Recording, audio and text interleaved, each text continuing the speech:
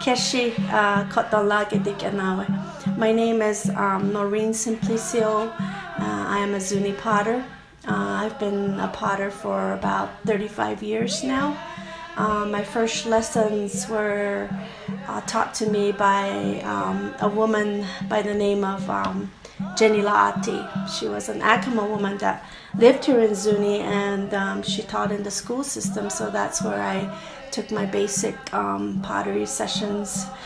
There was also another lady that was a big inspiration in my life. Both ladies were big inspirations in my life. Her name was Angelina Medina. She was also Akamazia. She lived here in Zuni.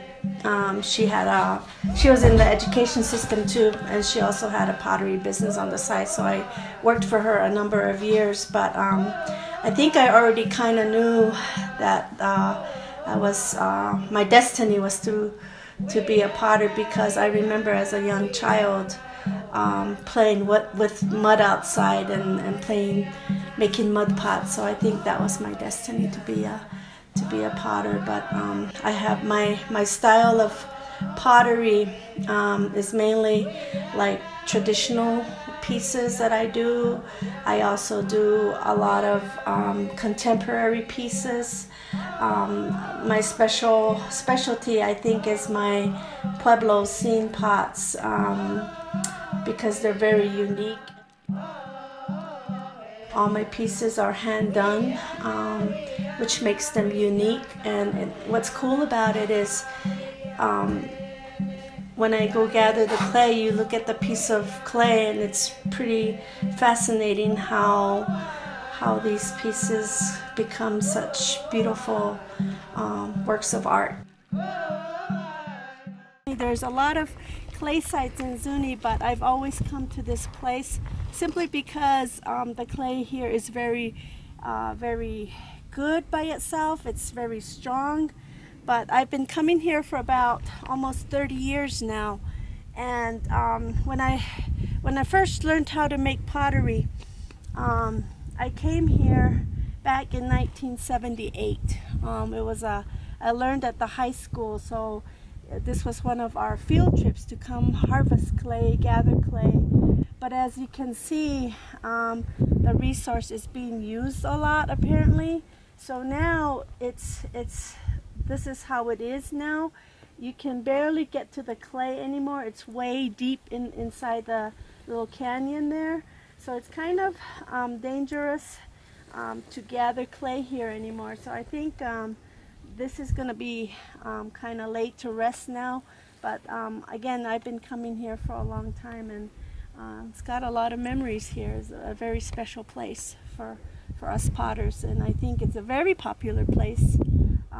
In our culture, we have a lot of things that we do before we actually get things from nature or from the earth. So actually, before we start digging for the clays, we do offerings of prayer, cornmeal, and food. This is kind of like asking Mother Earth to be able to get from her flesh and be able to use it in very positive ways. So I just want to get down here and show you what it actually is like to be way down here on that, the very deep inside there. There's clay deposit in there, and I always like to dig in there. So you kind of have to crawl in here and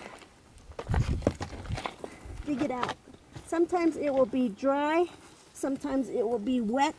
It's like, this is really pure Zuni natural clay, and it comes out a pretty peach color when you actually process it.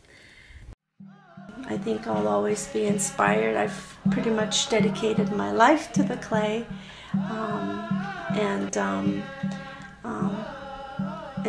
it's a very special gift that the Creator has blessed us with, and I often like to share and teach whoever's willing to learn the art. So I'm hoping that, in the future I'll be able to teach and work with the youth, and I have several members in my family that do pottery that have been my students, like my son. He's a very good artist, and my niece and my nephew. My mom has tried it, and so those are the people that I'm hoping that will carry on my legacy someday, and hope that I always inspiring people, and as artists, you know, we all inspire each other.